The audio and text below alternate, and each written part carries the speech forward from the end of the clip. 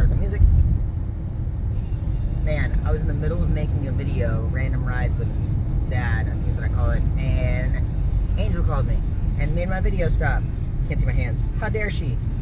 I called her first though, to ask if she wanted Smoothie King or if she wanted Starbucks, and she said Starbucks. I really want both. I want a smoothie because it's delicious and it'll fill me up, and I want a coffee because it's relaxing and it tastes good. Caramel Ribbon Crunch, delicious. And I actually got some caramel at home that I add to it because they don't ever add enough caramel. But my only problem with Starbucks is, well, obviously it's expensive, but two, I wish their larges were bigger. Like if their larges were the size of a Smoothie King large, then I would be super stoked. But they're not. Makes me want to get 2 drinks for myself and then 1 for Angel. But alas, too much money. I was saying to her I could get Smoothie King and Starbucks, but that'll be like $40, $50. I don't need to shell out that kind of money. I really am a slave to my taste buds. Like, whatever I'm craving, I usually spend the money if I have it to get it. It's a really bad habit. That's a really weird cover art for this song, and it's definitely not correct. That's weird. Wish you could see it. Anyway.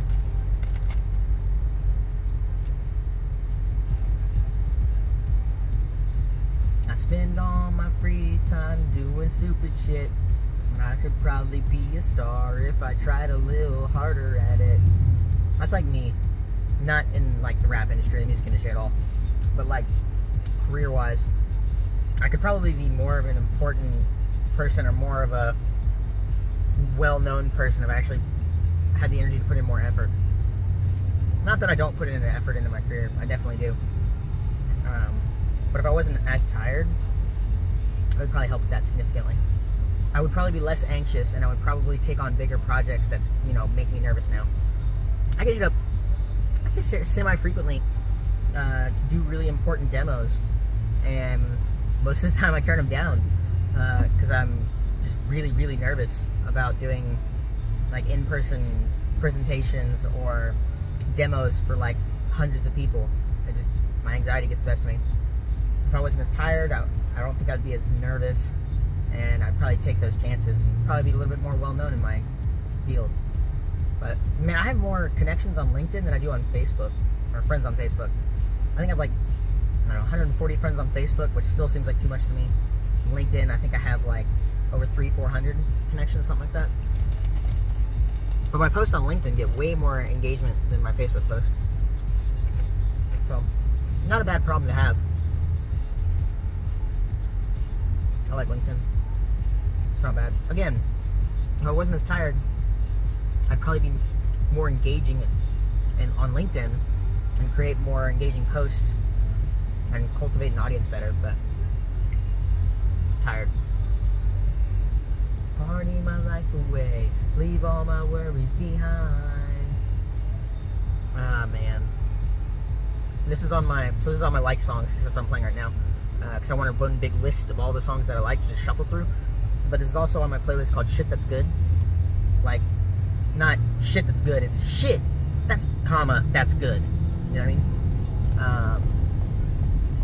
And I remember when I started that playlist, you better turn now, it's only an opportunity. Good job. Yeah, I don't know where I was going with that. Oh, Tesla in an interesting color. That was like a bronze color. Still, I really want a Tesla. To be out of my mind. I think they make an SUV. That's what I need. Tesla SUV. I mean, I don't need it, but I would like it. No oil changes and shit. Fucking solid. Party my life away. Leave all the worries behind. Yeah. Anyway, that's almost up. We're going to the next song. What we got? Necrogoblicon. No one survives. Matilda actually likes this song. No, wait, she likes Bears by Necrogoblicon. Bears! I can't sing Bears for shit, so I'm not gonna try. This is a good one. If you look up Necrogoblicon, No One Survives, watch the music video, and that's the wrong way to do that. There we go. It's fucking good music video. It follows a goblin as the main character. It's short. It's a music video. It's not very long, but the main character is a goblin. Obviously, it's Necrogoblicon. who works in an office, and like it starts with him like waking up late, hitting a bong, getting to work, being late for a presentation, scattering his papers everywhere on accident, falling, just, you know, not a good, he's not having a good day. And it ends with like him at a bar, drinking alone, and his coworkers are there celebrating some chick's birthday, and he goes out the back door, I guess, to like go home, and he sees this dude beating the shit out of this chick, and his like goblin instinct kicks in, and he tackles the fucking dude, and his goblin nails are like this fucking long, and they're like razor sharp, and it's just him going like this, fucking stabbing the guy like hundreds of times, and blood getting everywhere. And then he finally like calms down, gets out of the rage, and looks up at the chick, and he's like, eh? And she just fucking screams. It's a great music video. Do I want to go to Starbucks, or do I want to go... What the fuck are you doing? Fucking dumbass. I was trying to see if I wanted to go to the Starbucks, or if I wanted to go to the one in Kroger. I guess we're going to the one in Kroger. Jesus fucking Christ. That guy's a fucking idiot. Anyway, get in your lane, please. Thank you. I don't want to get into a car accident. I don't think Angel would be happy with me. If it was my fault, obviously. If someone hit me, she wouldn't be like, you suck. But if it was me, she'd probably be like, you were on your phone making a video, weren't you? I'd be like, no. I don't make videos when I drive. That would be irresponsible.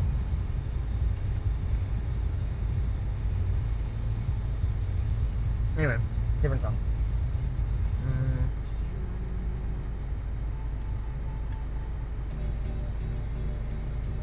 I remember the first time I heard this song. I was in business class, and this chick, I remember her name, was listening to something on her iPod. Do you remember those iPods? Which I really want. I really want an iPod. And she showed me this song. MIA, Paper Planes.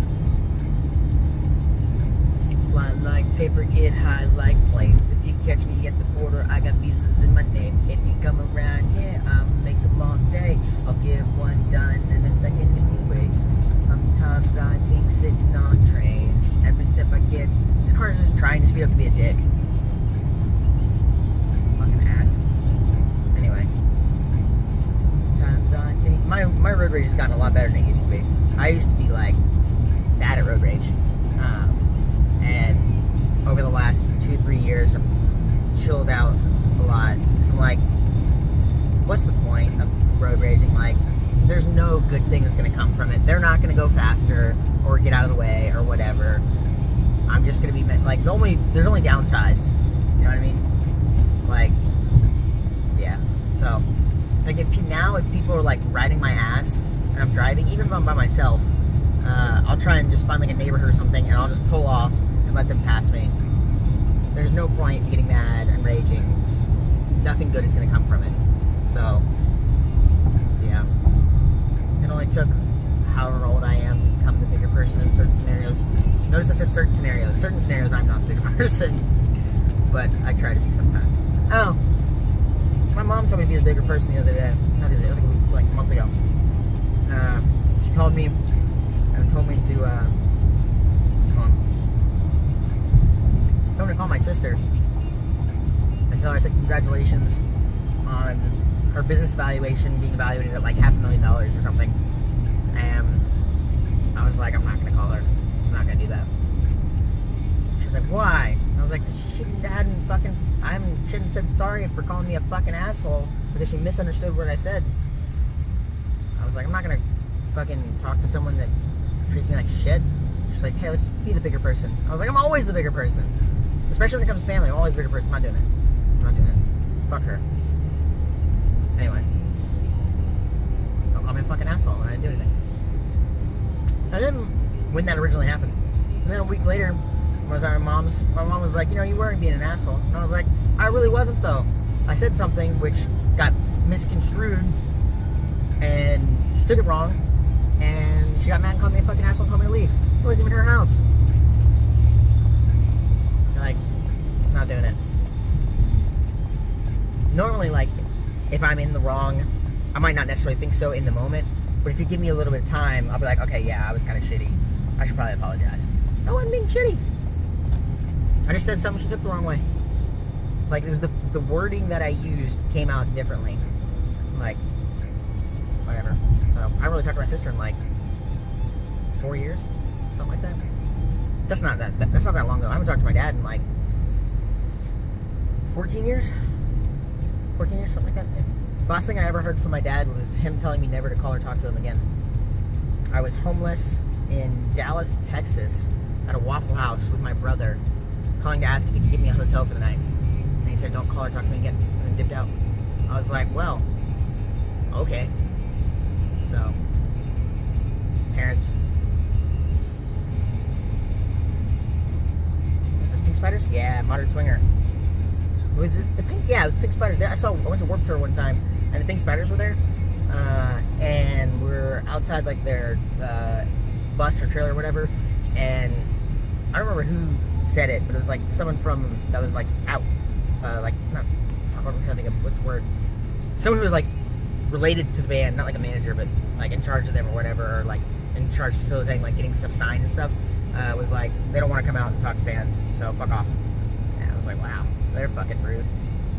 I got to see the Horror Pops, which was cool, and Against Me. Oh, what was the other band? Not the Necromancers. I don't remember. There's another band I saw that was cool too. But Against Me was the main person. It was pretty fucking dope. I had really long hair back then. I was in like, I don't know, 8th, 9th grade. Hair was like down to here. My sister took me. It was fun. Pretty as a car crash. Baby swinging sandpaper. Screaming, catch me if you can, with a cigarette in hand is love. I'm glad I don't smoke cigarettes anymore. But sometimes I miss them. Just, I don't know. Something about them.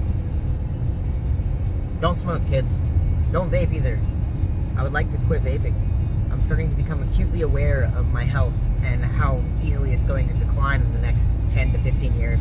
Especially with my eating habits. I need better eating habits. Sugar's really my biggest enemy. Rub a hornet in your arm, yeah. Another modern swinger screaming, catch me if you can, with a cigarette in hand, it's love. Anyway, my eating habits suck. I'll eat a tub of Dunkaroo frosting for breakfast. That's not fucking healthy. I'm gonna get diabetes.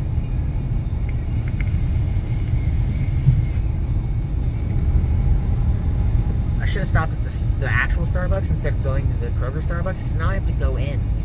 I'm going. Don't turn red, don't turn red, don't turn red. Ah, yellow. Anyway. Yeah. I should just not go to Starbucks altogether and save my money. That way I have money. But I'm really craving something sugary and sweet. Caramel. Anyway. At least I don't have to get Bilbo a cake pop, because she's not going to be at the house. If I go to Starbucks for me and Angel, I'll usually get Bilbo a cake pop. Because, you know, that's fair. Ooh, heaven is a place on earth. Love comes first. A place on earth. It's a good song. I'm not gonna listen to it, but it's a good song. Bittersweet Symphony. Silence is golden, but duct tape is silver.